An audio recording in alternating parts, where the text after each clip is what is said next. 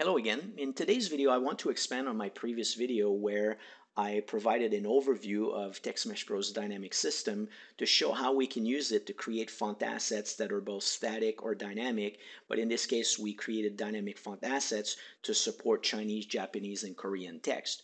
Now, today I'm going to expand on that to show how we could create a font asset and use the fallback system to support multiple languages and how we would go about structuring this. So the first step to accomplishing this task is to identify the languages you want to support and to find font files that have the glyph coverage for those given languages.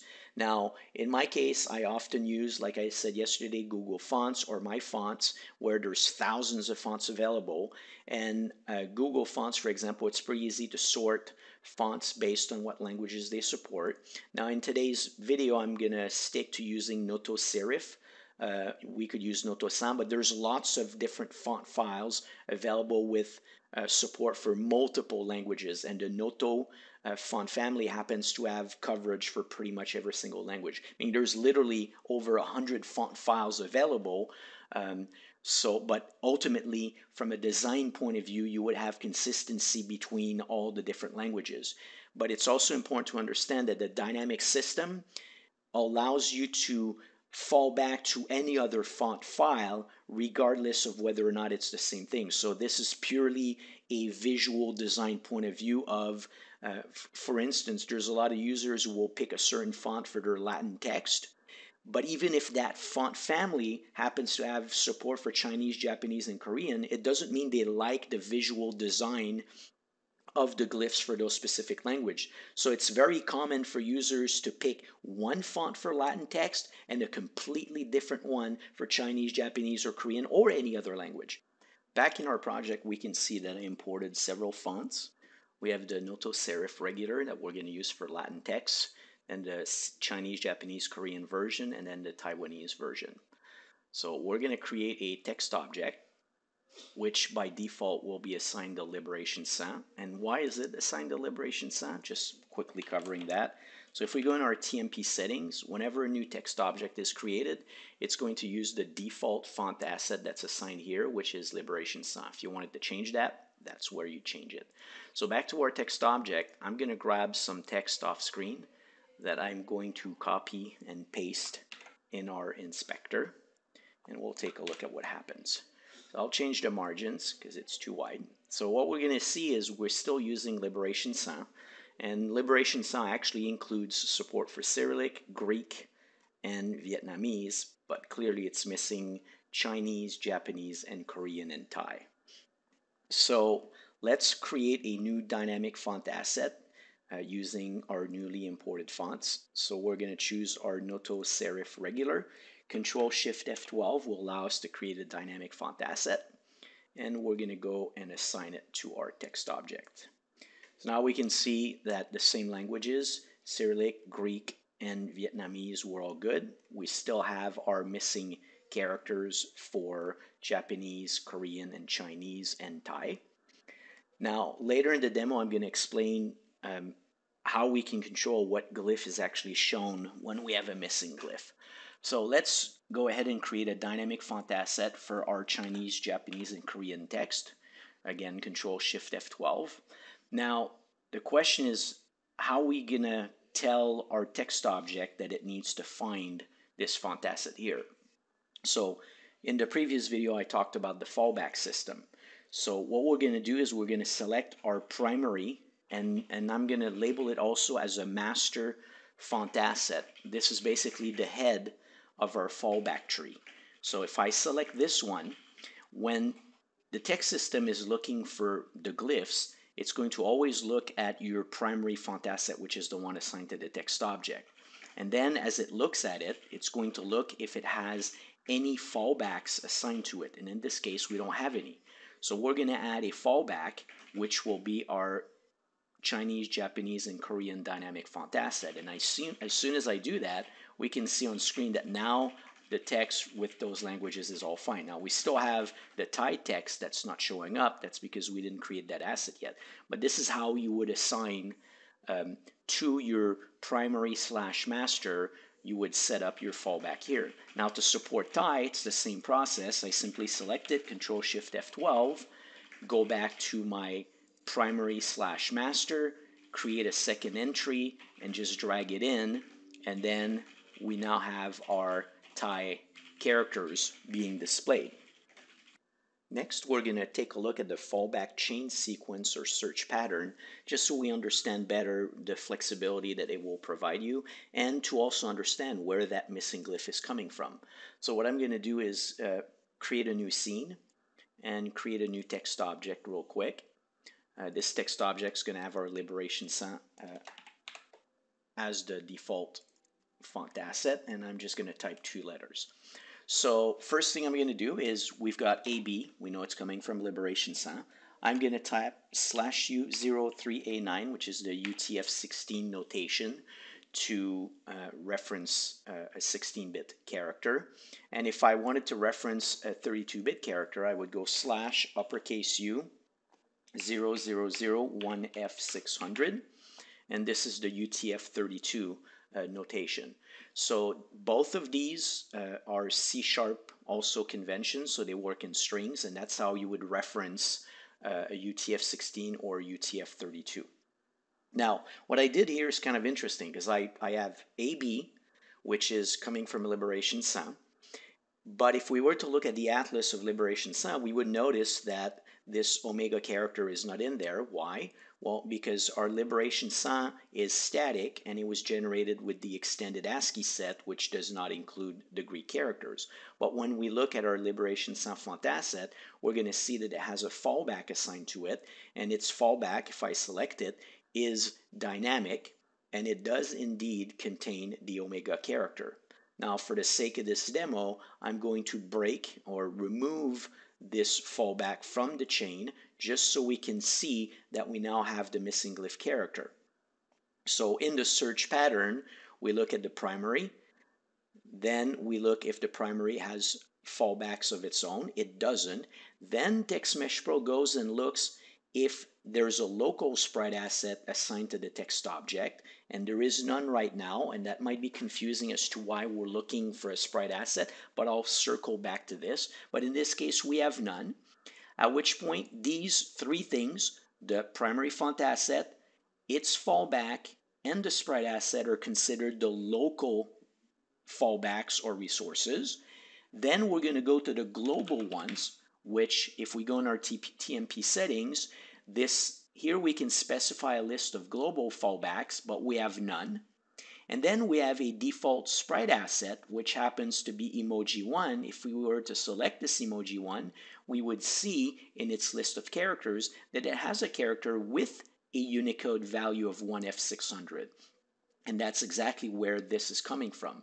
So the reason why TextMeshPro searches the text object to see if it has a local sprite asset assigned to it is because you can assign a Unicode value to sprites. And as a matter of fact, emojis and font files are in the UTF-32 range, and they have Unicode values. That's how they're actually looked up.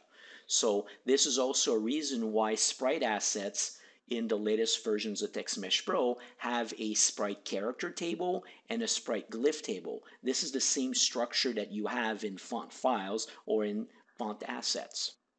So now back to our missing character. So if we go back to our TMP settings,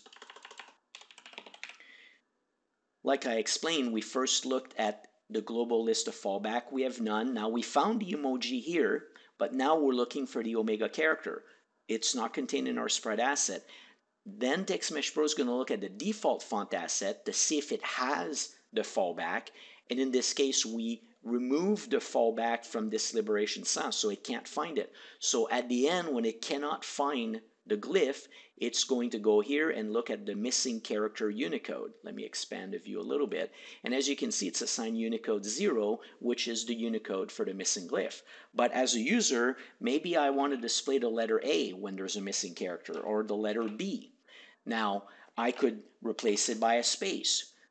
So the reason why we use 0, for as annoying as this missing square is, it is designed for a purpose, which is to alert you, the developer, the user, that your font that you're using somewhere is missing glyphs. If I replaced it by a space, okay, it's not as annoying, but I'm not alerting you that there's something wrong or something missing.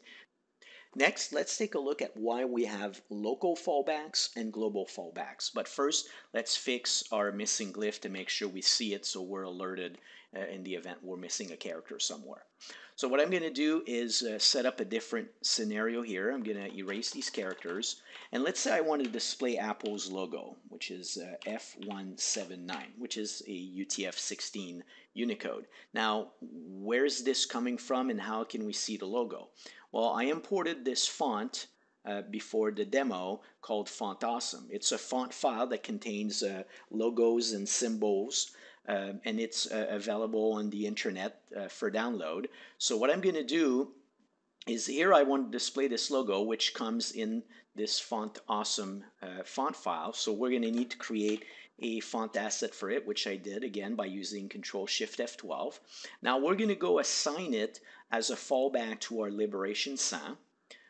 We had removed the other fallbacks, so we're going to add our Font Awesome there. And as soon as I assign it again, we're going to see that it now displays the Unicode value or the glyph and character that I've requested, which is here.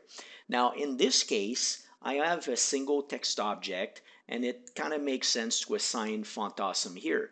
But what if I had like hundreds of text objects and I was using multiple primaries from different font families? Like, for example, I have a bunch of objects using Arial, and then I have a different font that I'm using for titles.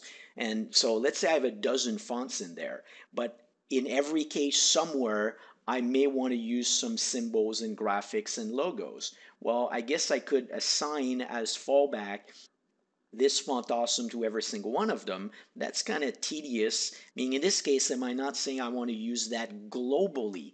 And that's exactly the point, which is now if I remove it and I go to my TMP settings, where those are global, which means all text objects can access it. Now if I set up my fallback here, and I assign my Font Awesome, now every single one of my text objects, regardless of what font file or font asset they're using, they're going to be able to find this. So this is the difference between local and global. So always think about, is this something that I want to fall back to specifically when I'm using this primary/master, or is this something I'm going to use in general with everything else? The last thing I want to cover is the difference between static and dynamic font assets and some general workflow related stuff like while you're developing versus when you're getting ready to ship the project. So static font asset means that when TextMeshPro is looking for a character, it's a simple lookup in the existing data of the font asset. And when you create a build, whatever font file was used to create this font asset is not going to be included in the build because it's not needed. Static font assets are self-sufficient. By contrast, when we're using dynamic font assets and TextMeshPro is looking for a character, it's still going to do a lookup in the existing data, but since the font asset is dynamic, we're going to open up the font file and then look if the character exists in it, and if it does, add the character to the atlas texture and the data structure, and those extra steps have additional performance overhead. When creating a build, the font file that was used to create the dynamic font asset will be included in the build since we need to be able to access it at runtime to try to add characters from this font file, and that will increase the build size. There's a time and place to use static font assets and dynamic font assets. You should try to make sure that all the known text in the project for any language or groups of language is contained in static font assets because that will give you best performance and best quality assurance. And then for user input or unknown text, then you rely on dynamic font assets for those. And although there's a higher performance overhead to dynamic font assets, if used properly to support user input, this performance overhead will not be noticeable by any user whatsoever because it's still extremely fast relative to human typing speed, for example. Finally, the last topic I want to touch on is the missing glyph and having to manually set up your fallbacks as opposed to an automatic fallback to system fonts. Now, I most certainly recognize the convenience and the benefits of being able to use system fonts, and I want to continue to improve on the support for system fonts. But the scenario I'm trying to avoid is the one where you're developing on Windows or OS X. Both happen to have over 200 OS fonts. And as you're continuing to development and you're getting closer to shipping and you're getting into the crunch time and you start testing on these other platforms, you suddenly realize that you were unaware that we were falling back to all these system fonts and that these fonts are not available on these other platforms, or the features you depended on from those fonts are not available in these other fonts, and that the fonts from a design point of view don't work well together, and now you're discovering this at the last minute. So I'm all for convenience and streamlining the process and the workflows, but I think we have to be careful and balance convenience versus hiding potential crucial or critical functionality from the user. So in this case, I think hiding the fact that we're automatically falling back to system fonts is pretty risky, and I would rather have the user sort of do a little bit more work up front and be aware of what's going on exactly, as opposed to, like I said, at the last minute you uncover this and now it's like a big issue. So I will continue, like I said, to look for ways to improve workflows and make the tool more intuitive and easier, but I want to be careful with some of these automation where there's a liability in those that can be way costlier than the extra 30 minutes or 15 minutes required to find the font and set up the fallback. So hopefully it makes sense. So I will leave it at that. I'm going to post the video on the Unity forum. If you have feedback or questions, please feel free to post there. And thank you again for using Unity and TextMeshPro.